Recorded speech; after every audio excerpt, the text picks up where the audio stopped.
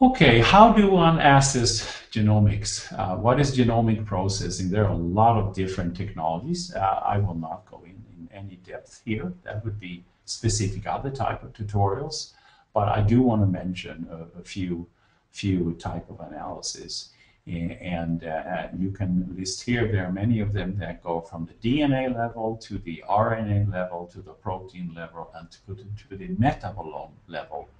And these technologies then mirror biological events or capture and study biological events, which is also depicted here. What I'd just like to say is that the gene expression profiling analysis over microarrays or now is moving more over into sequencing technology, as that has become so much cheaper. So the analysis of transcription, of transcriptional profile on mRNA was paving the way. And the examples that sort of drives the field is derived primarily from studies on the RNA level and doing transcriptomics. So different omes besides the genome are analyzed in toxicogenomic studies. I think that is probably very evident. And as I just mentioned, the transcriptome on the RNA level then is where it's sort of paving the way for much of the other omics studies within toxicogenomics. And listed here is also the epigenome. This is a chromatin state that also epi means that it's about and regulating transcriptomes. And we have proteome and we have metabolome. And within TOXBANK, we do have the interest to integrate various types of omics analysis. And that is actively ongoing. So another key aim of toxicogenomics is biomarker discovery. And naturally, this is for this project, the SARAT project, and the TOXBANK work. This has an emphasis of in vitro models, as the overall idea is to replace animal experiments in certain contexts. And shown here is just some text about what a biomarker is. And this is some kind of characteristic that should measure and evaluate and be an indicator of something that you would like to study. This could be normal biology, but of course, toxicology has a strong association to pathological processes on the cell or organ level. And that is what that, and somewhere along the line, this very broad study of omics information, trying to get a grip or at least measure everything that goes on in a cell, very often has the ultimate aim of looking for the magic bullet, as one usually says.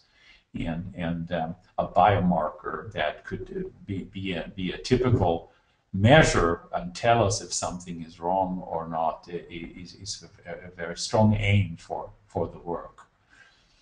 And a biomarker or biomarker signature has to be very accurate and predictive. And this means it also has to be sensitive. In this case, it emanates out of tumor studies, these definitions. But it means that it shouldn't say that a chemical is toxic, that is not chemical, and it also should be saying that this is not dangerous and this is a very inert agent or chemical, and that it can't be that way either. It should be true or positive in this case. Cell lines then need to be studied, and essentially what is done, you compare an unexposed cell line to an exposed cell line. You do some kind of gene expression analysis typically, and this is, for example, for transcriptomics. You analyze it with those tools that were indicated in the systems biology cycle, and you can get a biomarker signature or a single gene, and being implicated as a marker for whatever the cells were exposed to. And then, of course, one has to always go to test. There's a lot of protocols needed which are termed training and validation and so forth, particularly in large omics studies where you get millions of data points, then you will always have a chance of false discovery. Yeah, that something is indicated to be changed when you measure many things. So this field of omics and systems biology need bioinformatics tools and bioinformatics approaches for analyzing the results. And part of that is of course, dealing with the data and also see whether there is relevance for the outcome in animal or humans. Okay, so how do we handle toxicogenomics data? Well, there are a lot of ways to interpret that, and a very important part of understanding omics results is to process them versus the gene ontology. The gene ontology is a vocabulary, is a language to describe essentially what goes on in the cell. Biological processes, cellular components, and molecular functions are key groups in the gene ontology. So, for example, if you do a transcriptomic analysis, and this really covers at least half or maybe even more of all the 22,000 transcripts that we think right now constitutes the transcriptome, then this can be sorted based on the gene ontology in various programs, which are important. And I'll come back to one program called IncroMap that is of interest to TOXBANK. And these other programs listed here are key to other means of interpreting this rich information and depicting it or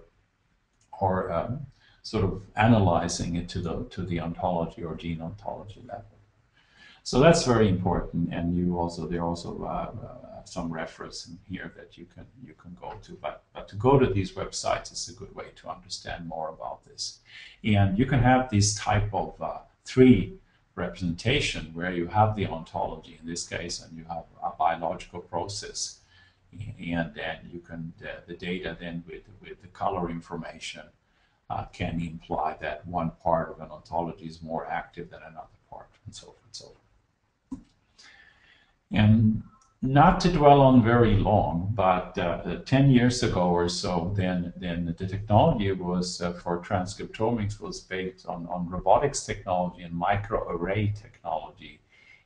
And this slide is in here only to say that the omics technologies and the transcriptomics, then being the forerunner, as I've said, has matured into very controlled and functional science. These are just references to articles and studies that involve many groups, most of them in the United States, but also other places globally of global activity, have found that microarray platforms are really reproducible, and one technique is fine for the other, and you can combine the data. And there's been various phases of this microarray quality control project that is now into a 3rd phase, actually, where they're analyzing sequencing.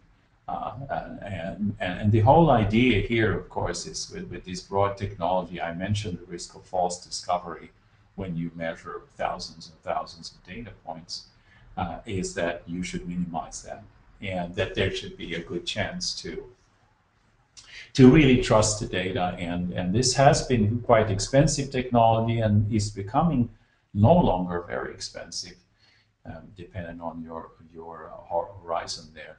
But anyway, it's a matured science, and it's very clear that you do not need many duplicates or technical duplicates today to embark on omics analysis and to get trustworthy data.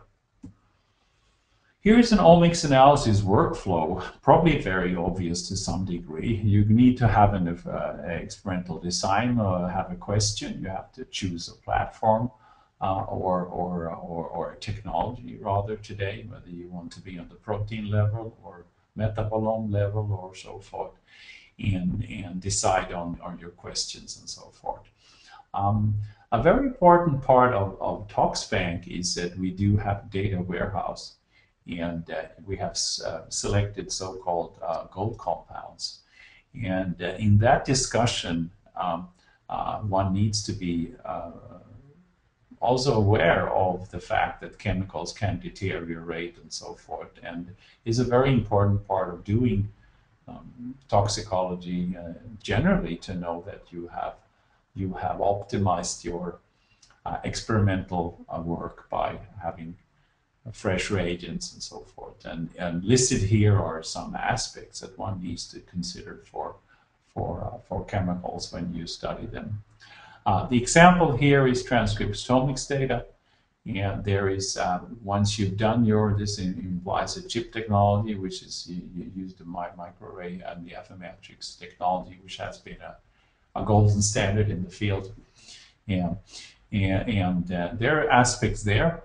This is described very much in manuals from the producers of these technologies, where you control the raw data, you normalize and you evaluate it, and you then analyze it for differential expression and get the differentially expressed genes, differentially expressed genes listed. And then there is this thing that I've hinted on by talking on the gene ontology. You need to do a computational interpretation.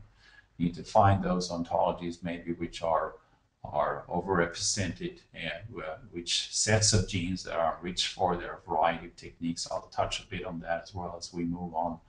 And eventually you can get into a biological interpretation. There's ways to analyze this, and the bioinformatician's work is very often involves these types of clustering analysis, and usually this is coupled with heat maps, and this is something that the bioinformaticians deals with all the day, using R and bioconductor, for example, as one means. There are multi-experiment viewers. There are ways to visualize all these complicated results and to see whether certain findings are coupled or clustered together. And heat maps are often generated, where green essentially means that something has a lower reduced expression, and red usually means that it's an increased expression.